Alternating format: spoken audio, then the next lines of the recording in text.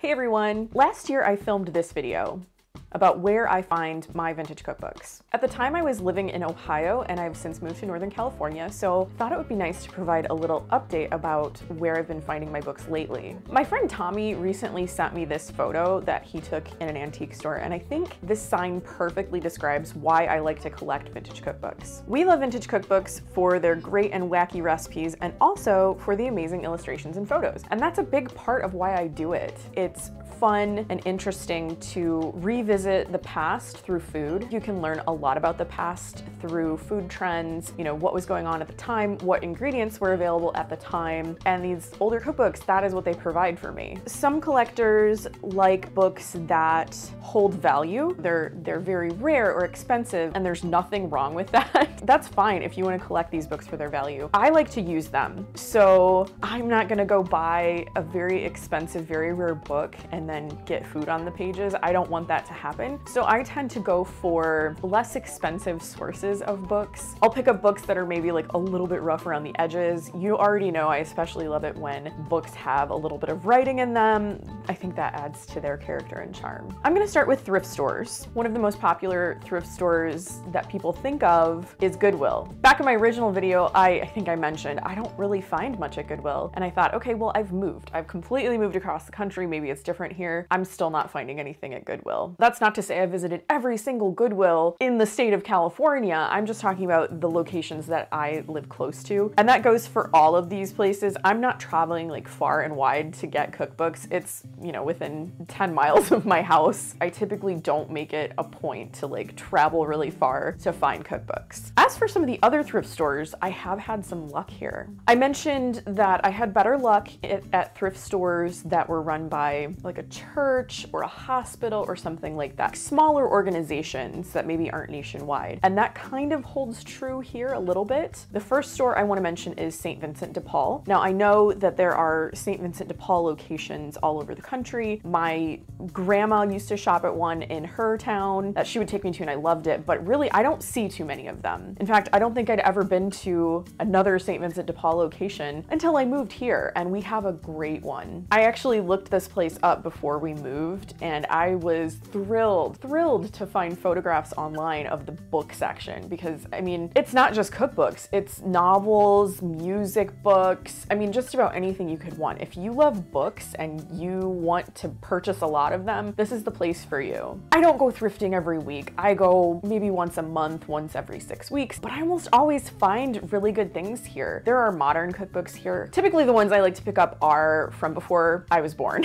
Display-wise, they tend to put the newer cookbooks like up front. At first glance at this place, like I don't immediately identify old cookbooks. I have to kind of like dig behind. I've found some real gems here. The other thrift store that I like to shop at here is called Hope Thrift, and there are only a few locations. It is run by an organization that provides resources and job opportunities and training for people with developmental disabilities. They have a smaller book section, and I don't always find things here, but it's always a good place to look. I have found some really nice books here. I did go to a few more thrift shops. I actually went like one town over one day when I had some time, and I went to 3 different thrift stores, didn't come up with any books. In fact, there was one thrift shop that I went to that didn't even have books. I thought that was unusual in general, but this was a very big thrift store. The location used to be some sort of like big box store, grocery store, so it was big. And I went around that store 3 times. I could not find any books. I'm positive they just did not carry them. I don't know that I've ever been to a thrift shop that didn't have at least some books. I do live near a small neighborhood that is mostly antique shops. I was very excited about that when I was doing a little research about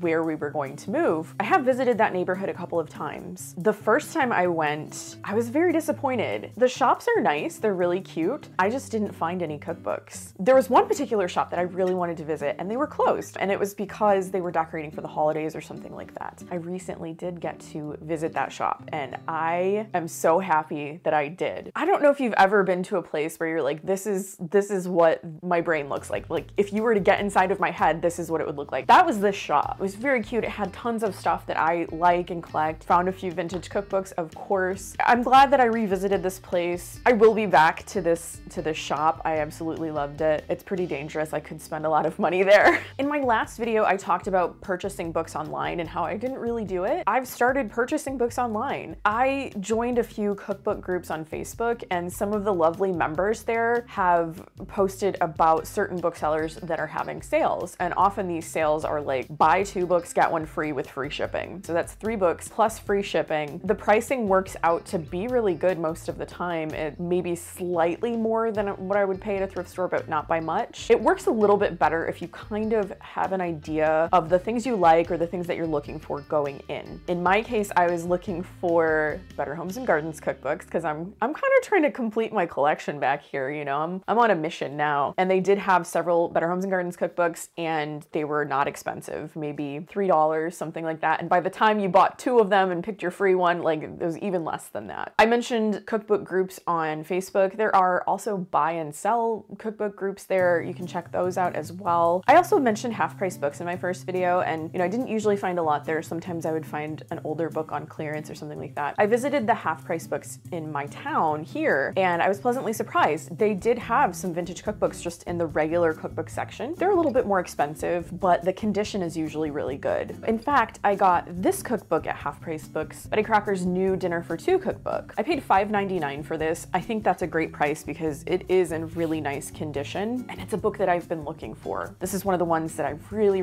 wanted to add to my collection, so I went ahead and snapped it up. They also have some cookbooks in the antique and rare book section. I flipped through there. When they said antique and rare books, they didn't lie about that. I picked one book up that was very small. I think it was about sourdough bread. I should find it and put it here. It's probably some really popular, really rare cookbook that everybody's looking for, but I picked it up and I looked at it and I think it was like $80, so I put that right back. That was not coming home with me. So that's where I've been finding vintage cookbooks in my new home. Now I want to share a few of my recent finds with you.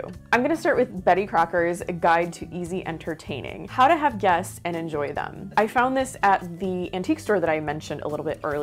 This was $8, but again, the condition is good. It also has the sweetest inscription inside. You can see it here. 1/1/1966, gift to Nana Lulu from grandfather Willa Lulu. These must have been some family nicknames. To be passed on to Holly Baby very soon. She is 10 and a half now. Will be entertaining on her own. It's a great addition to my Betty Crocker collection. I also found a few of these little promotional booklets at the same antique store. We have one from Sun-Made Raisin. I know people don't like raisins, but you know, it's cute. This one is called Let's Cook Italian with Hunt's tomato paste. We've got Mexican Cookery for American Homes. I've seen this around before. It is from Gebhardt's. Gebhardt's has kind of an interesting history. I was not super familiar with them, but they used to have a lot of different products that they offered. Bird's Eye Cookbook, tempting recipes for good meals. I love these little thin like booklets, these little promotional booklets. Sometimes they have really good recipes in them. Sometimes they're a little unusual. It's a brand trying to shoehorn all of their food products into every recipe, and it can get a little weird. I didn't know I needed this in my life until I found it. This one came from St. Vincent de Paul, the Sherlock Holmes cookbook.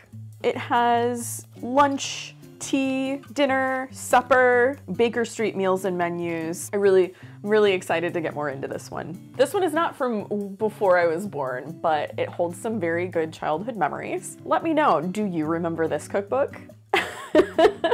So this was like a TV cookbook. Like I remember seeing ads for this so often when I was a kid, and I begged for this cookbook. And I did get it. My mom and dad did get me this cookbook for Christmas. It is kind of silly. Like some of the recipes in here are, I wouldn't exactly call them special effects. It's more like, you know, fun ways to garnish things. We have the colorful dinosaur face pizza. I wouldn't say that's a special effect. That's just kind of a way to top a pizza. I made a ghost cake with flaming eyes for Halloween, and they do have that in here, but it's not a ghost. It's a skeleton. So they do a skeleton cake with fiery eyes. My original copy, I'm not sure what happened to it over the years. I may have passed it on or donated it, but when I saw this, I had to pick it up. This was one of the cookbooks that I purchased from an online seller. Finally, I thought this was really interesting, and something tells me it's probably like still a good source of information for people today. The Book of Tofu.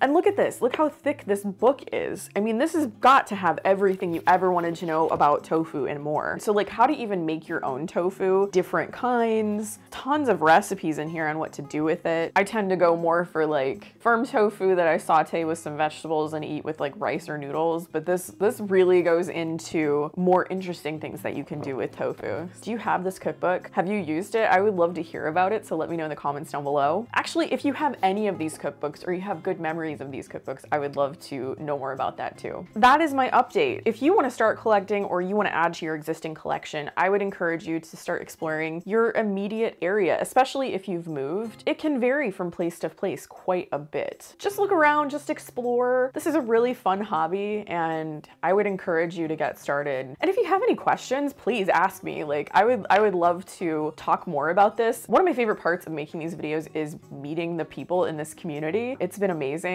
For a long time, I was kind of like alone with my cookbooks being like, can you believe this weird recipe or this weird thing they said? And now I know there are people out there who also have this hobby. So it's been really awesome just to sort of find those people and talk to them. If you like this video, please give it a thumbs up and subscribe to my channel by clicking on the red button below. I post content centered on food, vintage cookbooks, and retro recipes every single week. Thanks again, and I will see you in my next video. Bye.